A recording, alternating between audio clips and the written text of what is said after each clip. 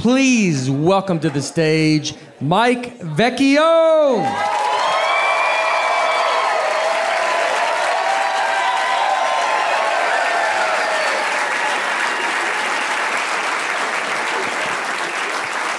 Thank you so much, guys.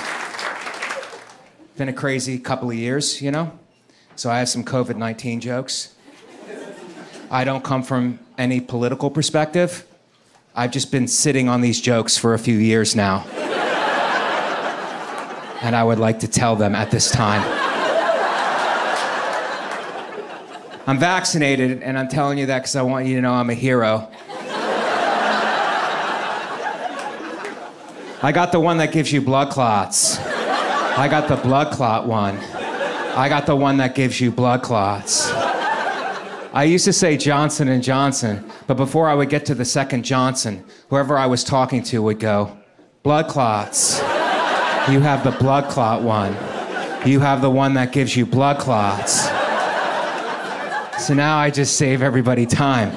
And I go, blood clots. I have the blood clot one. I have the one that gives you blood clots.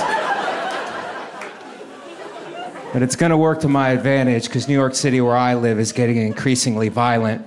And I figure if I get shot in the street, I won't bleed out. They'll be like, you know what saved this guy? Blood clots. He had the blood clot one. He had the one that gives you blood clots.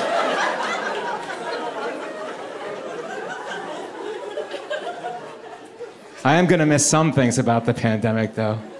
For example, having my temperature taken like I'm being executed.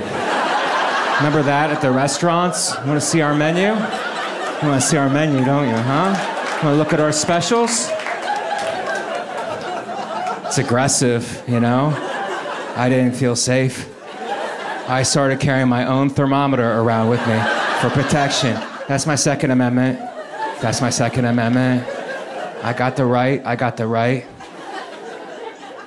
So they'd be like, you want to see our menu? I'd be like, what's up now, dog? How you doing? How you doing? No, you need to give me your email. No, I'll take your email in case I have to track you like a little baby wolf.